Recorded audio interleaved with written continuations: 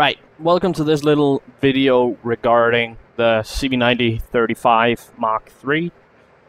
This is a test that will, or video that will show the usage of the different firing modes of the cv9035dk, obviously. I've known this vehicle, well, I've been working on this vehicle for about 5 years. So this is kind of one of them vehicles that I know mostly about in Steel Beast. And hopefully, with my knowledge, I can explain some of the firing mechanisms on the vehicle in Steel Beast, even though some of them are still a bit bugged. But hopefully, eSIM will sort that out at some point, whenever they get the time for it. Yeah. So, let's get going. Let's start up in the in the gunner's compartment.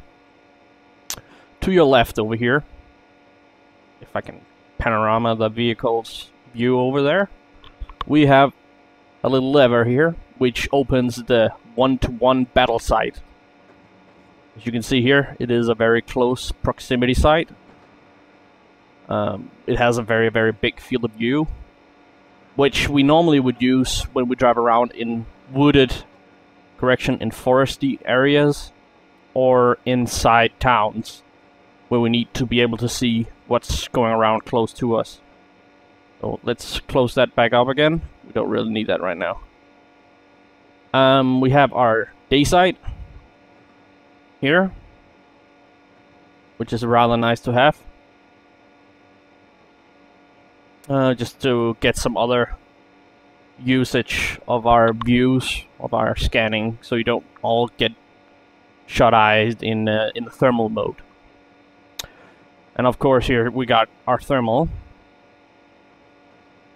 which can go black hot, white hot, obviously. At the moment we are stuck in the firing mode, or in the moving mode, with the 8PFS round. And if we click on page up, we can switch between the different modes in that. So we have, of course, we have moving, which we use to lead a target while it's driving, or if we are driving, we switch it to moving.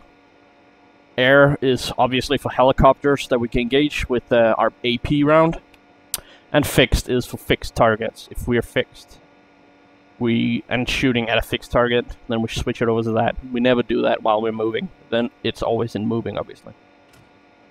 Then we go to our right magazine and the kit rounds. As you can see, we have our different variety of gun modes here. Let's start off with the point mode, which we can use against infantry that's walking in a staggered column or a column.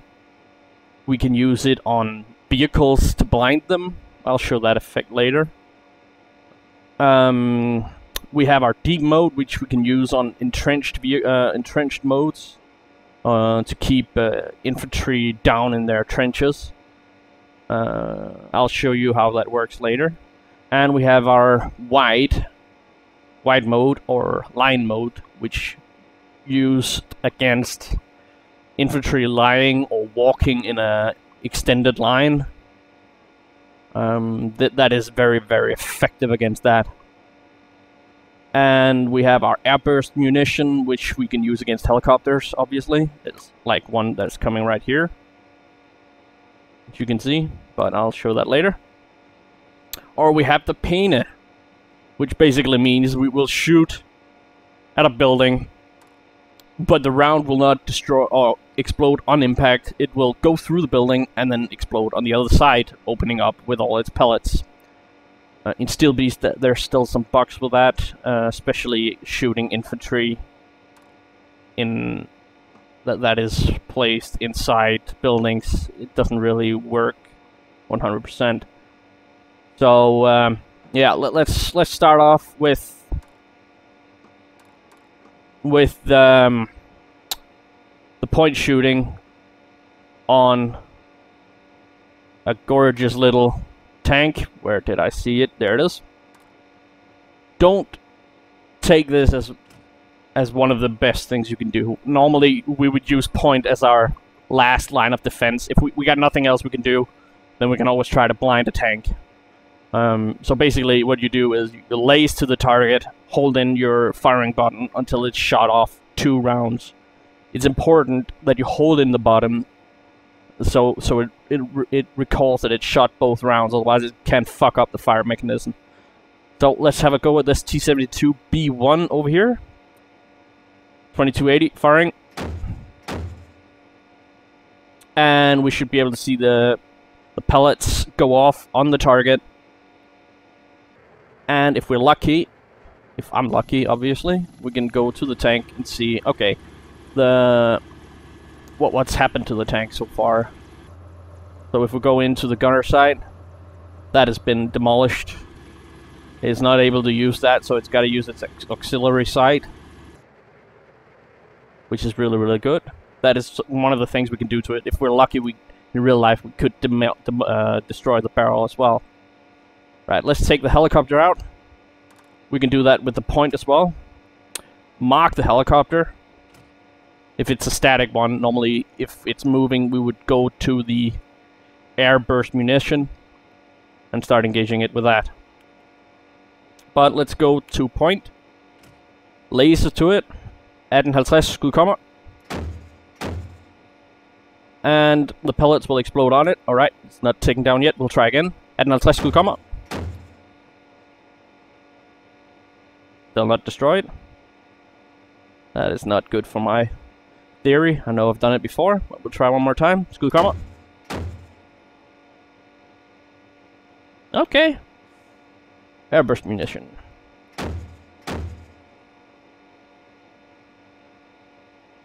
I'm not lucky today. That is not fair. I've done it before. So we'll keep it on Ketf. As you can see, when we're going in airburst, it keeps pulsating, following the helicopter if we're scanning that. But let's go back to point mode. We really need to take this out and show you the effect of it. It's been done with 2 rounds or 4 rounds, so I know it's doable. There we go. Just gotta lace the right place. Right. That was a bad showing of how to use the Ket round on that. Now you see this line of infantry here. A big, beautiful line of infantrymen. So what we're going to do is we're going to show the usage of the Ket round in a wide burst firing style. What we would do here, but since this is a very, very large group, we're just going to take it out from the line. So center mass of the target, lays on it, get the line 1600, skud kommer. Hold in until all 5 rounds have been shot. Again, just to make sure that it's done. And it's taking out a lot of the infantry. Now we're scanning right. New lace, same procedure as before. Lace center mass of the target. Certainty, skud kommer. You can see it has, with very, very good effect, taking out the infantry there. Normally I'd say if you got infantry closer than 800 meters, don't bother with a Ket round unless it's an ACGM or something. Just stick with your coax, because that is very effective as well. 1640 skud kommer.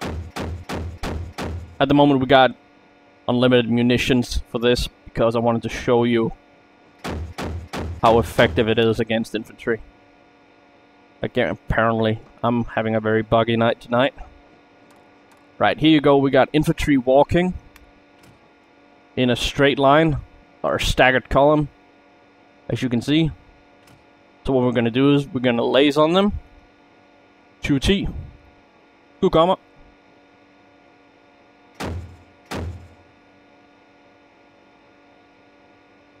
Go back into the same side, and that should have demolished all of the infantrymen that came down through that line with just 2 rounds. If you can see over here, again, we got a infantry patrol coming along. We'll do it with wide. Center mass of the target. Skud kommer.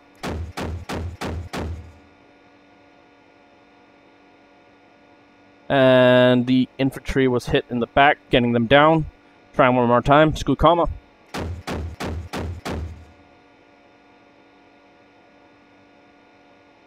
And that took them out. Right. Let's go with the deep mode here. Normally that would be against entrenched units. So basically, we will shoot... we'll shoot off 4 rounds on this. See if it's still doing it. No, it's not. Good. 4 rounds of this. 2 in the front. Try one more time because I just fucked it up. There we go. 2 in the front. And 2 in the back. But the other way around. So we'll shoot 2 in the back first, keeping them pinned down, and then 2 rounds in the front to make sure that they stay down. Okay? But since there's no trenches in Steel Beast, then it's not really that much of a use. We can then switch to the Pena mode, which we would normally use against infantry that is stuck up inside a building. Currently, we do not have that. That is that effective. But we'll show it neither way. Lays on a building, if you have infantry inside it. There are some buildings where it do work on, and some that it doesn't. These brick walls, apparently, it doesn't fully work on it, but it'll get there.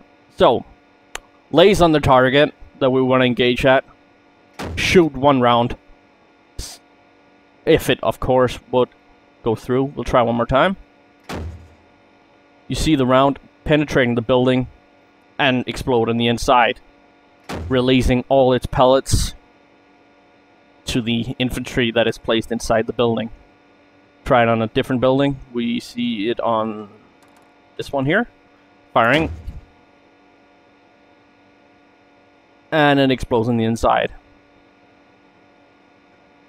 We see these 2 guys. Now you can see we had a 10-man patrol coming out, and basically a point shot took out 7 of them. Or 2 rounds of point took out 7 of the infantry. We'll just finish them off with this. We will not finish it off with that. We'll try one more time. There we go. What do we have here? The same infantry group. Still moving. Center mass of the group. Firing. Okay, bad lays. Make sure you get the lasing correct. It's very important, otherwise the rounds will explode on the backside of the group. And then you can follow up if you see that not all of them has been destroyed or engaged and killed. Follow up with a point round. Just be aware, it takes a while in Steel Beast to reload this. Reload these rounds here. Which is why I have set it to unlimited ammunition. For now. But normally we work in a section of 3 to 5 people. 3 to 4 vehicles. So we always have people helping us. Right. What we also have on the vehicle is our heat round, or AP round for now. Since the heat round will be there later. Or I'll show you that later.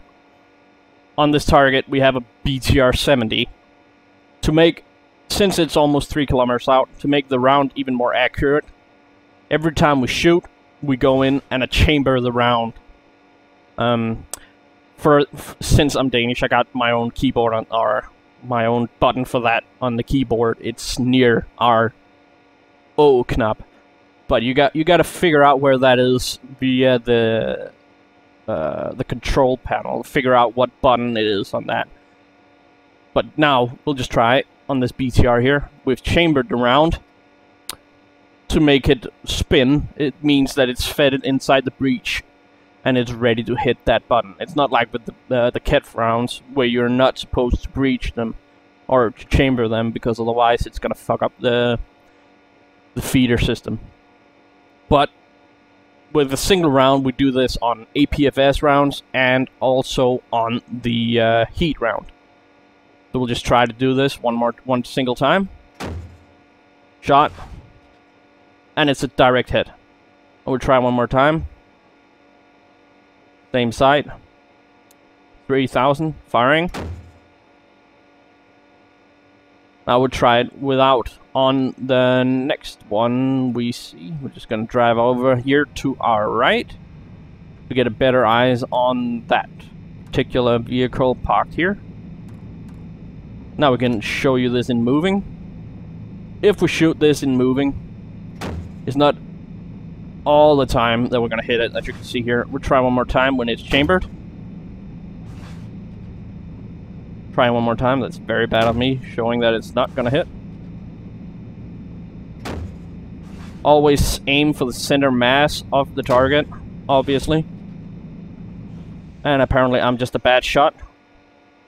Not readjusting my sight. Try one more time. Single shot, firing. And a hit. Same target. Trying without moving it. And hit. But it's very important normally that we chamber the round to make it more accurate, so we don't accidentally get the rounds to fire off in all sort of directions. And of course we have our MG here as well that we can use. We got some infantry lying out here. We can, usually we say we can engage targets up to about 1,700 meters with it. That's our longest range we have with it. Also we have our infantry here in the back that we can use. But let's go with our coax against these infantry lying out here. See where we get to. 1,400. Normally we tend to get closer to it because of the spread that the vehicle has on, or the munition has, the further out we go, obviously. So what we're gonna do is we're gonna go into about 1,000 meters, maybe a little bit less, before we engage with the coax. Just because we can. While we drive on this beautiful terrain here.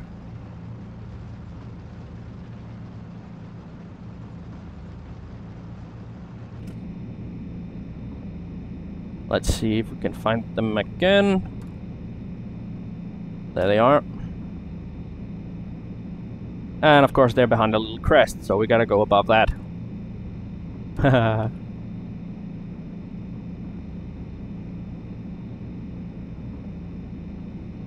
And since we're soon gonna stop, we're gonna put it in fixed mode.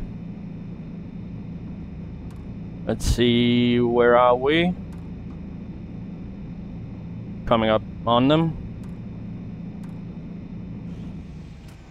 460. Coax skulle komme. Bredel højre. Raf.